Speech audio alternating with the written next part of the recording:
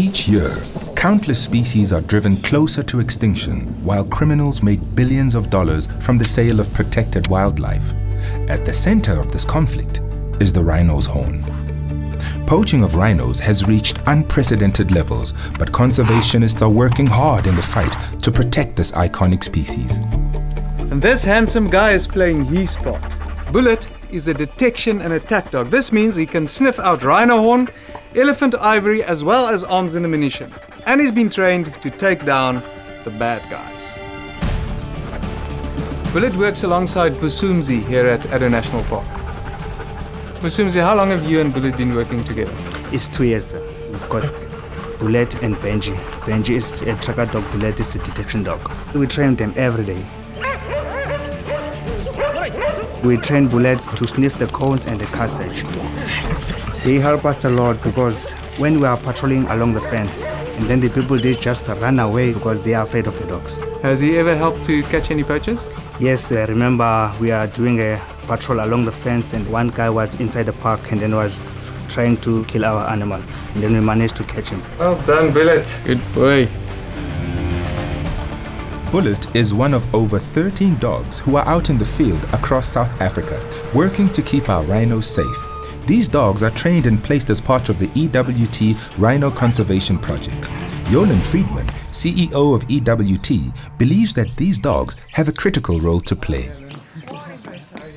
Why did the EWT start the Rhino Conservation Project? You know, we were already working on illegal wildlife trade in a number of different species, but obviously when the rhino statistics started to be quantified and we started to see that trend, then immediately we realized that the EWT needed to be doing something about what was likely but unfortunately going to become a crisis.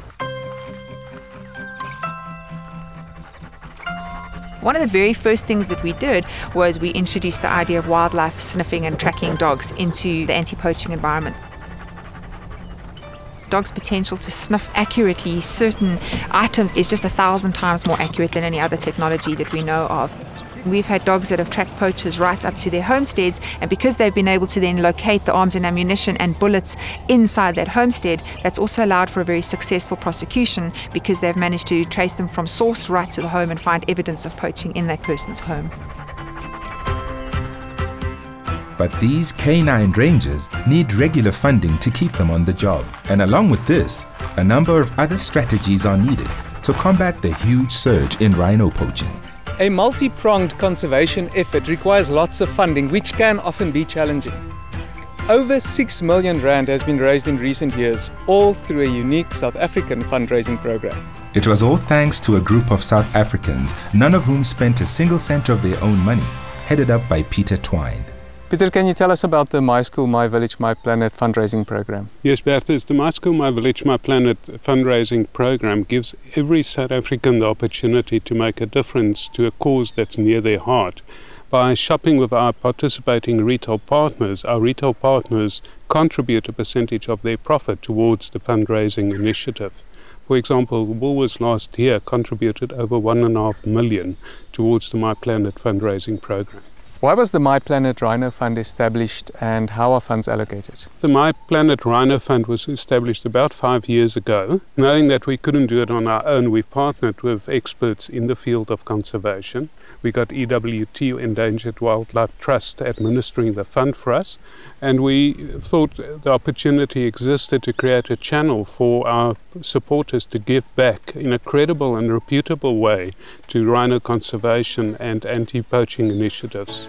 Addo Elephant National Park is one of the many beneficiaries who receive support from the My Planet Rhino Fund to purchase equipment. Solomon Lafoka is Senior Section Ranger at Addo, and this equipment plays an important role in helping him to ensure the protection of their animals, especially rhinos. Solomon, what is this funding used for? The funding has assisted us through the purchasing of camera traps in the park for conservation, the purchasing of the Ranger Polaris, and also the engine of the Bedhawk aircraft. These camera traps helps a lot in terms of rhino monitoring and other species as well.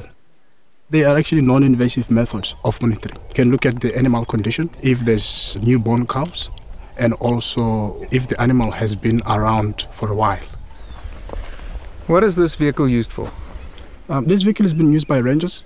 Rangers are being deployed into the field for anti-poaching operations. rangers check fences and also monitoring of our water points. So it's a very, very important piece of equipment for us. So we are very grateful for this. And it's not just the boots on the ground.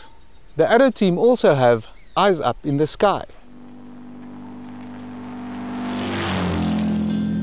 The aircraft is being used for area coverage. If there's anything that the pilot picks up from the air, then the pilot can actually alert the ground team. So that plays a very, very crucial role in law enforcement. What impact has all of this support had on you and your team? This has had great impact. You know, it has assisted us a lot. So all of that equipment act as a force multiplier on anti-poaching operation. They are actually motivated. It keeps them going. 50,000 South Africans present My Planet cards at the till when shopping. This seemingly small action is making a big impact out in the field.